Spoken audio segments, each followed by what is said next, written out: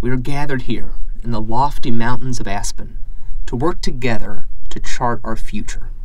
Yet before we can do that, we must understand who we are, where we are, and what has gotten us to this place. So, fasten your seatbelts and enjoy the ride as we help retrace our journey and identify the challenges and opportunities that lie ahead. Given the wide array of industries in which we participate, and the diversity of equipment and solutions we produce, the number of people we have an opportunity to impact with our products and our work is huge. Did you know that Pneumatic Scale is making the capsules that will be used in the new Keurig cold system so that you can make your own Coca-Cola at home? Coke invested almost $2 billion, that's billion with a B, in Green Mountain Coffee to support this new product. Pneumatic Scale has already completed the first 2 filling machines to manufacture this product, with many more likely to come. And this project has yielded several new opportunities for the design group, including site engineering support, a possible turnkey process project, and packaging project management efforts in 2 different Green Mountain plants. Although there are a lot of Americans in this room, we touch the lives of people throughout the world with our products. I wonder how many of you can name the top 10 countries into which we sold in 2013. Can you name the next 10? Which country was just edged out of the top 20? Who are we? We are almost 8,000 people in more than 20 countries speaking dozens of languages. We are engineers, craftsmen, technicians, steelworking artists, sales executives, and great listeners, and much, much more. How do we compare to other organizations? So, as impressive as this snapshot of the company is in isolation, it becomes even more impressive when you compare ourselves to other organizations that we might consider peers. As you can see, the growth in our share price is impressively steady, helped in part by the fact that while our share price is impacted by the dynamics of the economy and by the cost of capital, we're not vulnerable to the whims of the public market. Having patient capital, in the form of investors who demand performance over time, certainly helps support our culture of doing the right thing for the long-term health of our team and our business. What about the stuff that is harder to measure? We're also a team of people who are deeply committed to the guiding principles of leadership, and we have developed a culture that is powerful and unique. Where other organizations struggle mightily to preserve cultures as they grow, even organically, we have a strikingly common culture across widely dispersed, highly autonomous organizations knit together through 70 acquisitions. Indeed, the business model of Barry-Wehmiller, with its entrepreneurial collaboration, is in many ways the embodiment of the responsible freedom that we know is so important to our associates. And of course, the fact that our business model is unique and noteworthy is clear from the high praise and recognition we have started to receive from around the world. He said humility is being open to the ideas of others. And what I met was a company filled with humility. A company where every single person shows up and is genuinely interested in the ideas of others, no matter what they do in the company. It is remarkable. In fact, the only reason I find myself here now is because I met a remarkable man who said, "I'm open to your ideas." And he came to me, and we had lunch, the famous 3-hour lunch that was supposed to be a 1-hour lunch. And we shared this idea of the world together. And as I said to Bob, you had me at huh. And he said, "We have this company." And I said, "Prove it. I want to see it." And this is why we came on this trip, just to see what it was about. And we made very specific requests. No hubbub, no tour, no sort of purpose-built tours. Just show us people, let us interact. Don't prepare, no PowerPoints, just let us roam. I want it to be real, not artificial or superficial. And I stand before you profoundly moved. This world that I imagine is 100% possible. And I think if I were to think about the things that really stood out for me, I think above all it would be about human dignity and respect. This is about treating people as whole human beings, treating them with love and care, and really restoring their sense of dignity and hope for the future. Wow, pretty impressive stuff. But before we all take a bow and go home, let's take just a minute to understand how we got here, to understand what has allowed us to achieve these results. Shouldn't we pause and reflect on the lessons our experience has provided before we chart the course to take our associates into the future? Well, as you know, it wasn't always an easy journey. We enjoyed some amazing highs. And then we took our business model out and tested it in some of the roughest terrain imaginable. But all of our speed bumps and breakdowns led us to become the company that we are today. How have we done it? Why were we able to emerge from a volatile past into a sustained period of growth and viability as a company? The fundamental secrets to our success are fourfold. First, being able to learn from our experience. Second, getting the fundamentals right. Third, creating an environment where people can flourish. And fourth, developing and leveraging new competencies. That's it? Just 4? Yep. But it sounds easier than it is. So let me share what I mean by that. Learning from our experience means learning from what went well and what did not go so well, and applying those lessons to our business. So in those painful early days, what did not go well was a pretty long list. At the top of the list, unfocused growth, spreading ourselves too thin, going beyond our competencies, getting into anything and everything that looked interesting, and overextending ourselves in the process. Maybe we even believed our own press sometimes that said we had the Midas touch. Other items on the list might include taking our bankers for granted, taking our historic customers for granted, relying so heavily on one industry.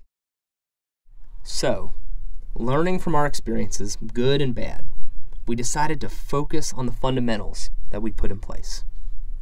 These include achieving principled results on purpose, knowing where you want to go, making sure you have a healthy balance of customers and industries, making sure you have a balance of product lines, tapping the aftermarket opportunity to minimize the volatility in the business, relentlessly focusing on cash, building deep relationships with bankers when you do not need them, figuring out how to buy and add value to companies, making sure you grow organically as well as through acquisition, and not getting emotional about a deal, remaining disciplined about the price you will pay.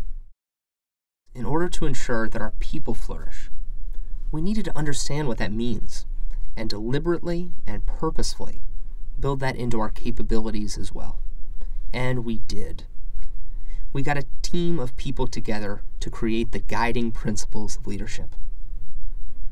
Then we listened to them when they suggested we needed to do more than simply put them on the wall. And thus the GPL SSR program was born. We got really good at recognizing people for doing good. We realized that to ensure a sustainable manufacturing business, we needed to embrace lean, but to do so in a way that was consistent with our values. Fundamentally, we needed to teach our leaders to be examples of the stewardship that we recognize true leadership to be. We listened when people told us how much of a difference a respectful, participative, empowered work environment made in their lives. And we recognized that we needed to celebrate and reinforce the things in our culture that matter most to people, like responsible freedom and recognition and hospitality. And thus was born Barry-Wehmiller University. Developing and leveraging new competencies. So, We got good at learning from ourselves and from others. Not only did we create BWU, but we did book studies. We went to visit other companies that had distinguished themselves in one way or another. Bob always talks about how he learned from Chuck Knight and Emerson. But Rhonda Spencer and the organizational empowerment team took it way beyond the industrial luminaries of St. Louis, visiting Fetzer Wineries and the Dallas Cowboys and Southwest Airlines and the United States Air Force and even a boat company in Michigan. Benchmarking became a core competency. With the launch of Barry-Wehmiller University, leadership development became a new competency. We even got good at teaching other people, at inspiring people in other companies to come and take communication skills, to experience our culture firsthand, or to follow the Truly Human Leadership blog. Although we always did this simply because it is the right thing to do, and people responded very positively to the initiative, we certainly have seen benefits for the company when it comes to attracting talent that shares our values. It is a whole lot easier to recruit great people when they know who you are and they come looking for you. With the constant pressure to move manufacturing to low-cost countries, we also needed to give our associates the tools to work smarter, to take control of their workflow, and be positioned to exercise responsible freedom to work even smarter. And thus began our lean journey.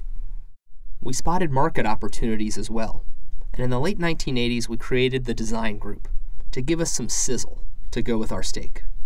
Since then, Joe Wilhelm and his team have taken competency development to all new levels, spotting market opportunities not only around packaging line design and integration, but also related to facility design and construction, large-scale project management, control systems automation, and validation services. And our sizzle is now every bit as meaty as the rest of our business. More recently, we've broadened our acquisition strategy to include European acquisitions, moving out of North America in a big way, with acquisitions all over Europe. And we've even opened our minds to the French. In acquiring Arcel in late 2013, we recognized that Barry-Wehmiller could add value to companies that are not broken. Another important competency we've been developing is new product development. Having innovative products that meet the needs of the market is critical for our long-term success. And the last year has seen significant market acceptance of our new products, with big wins for BW Paper Systems Econ Sheeter, Pneumatic Scale Angelus's V-Series Seamers, and PCMC's Forte Tissue Machine. These are big wins for our organization.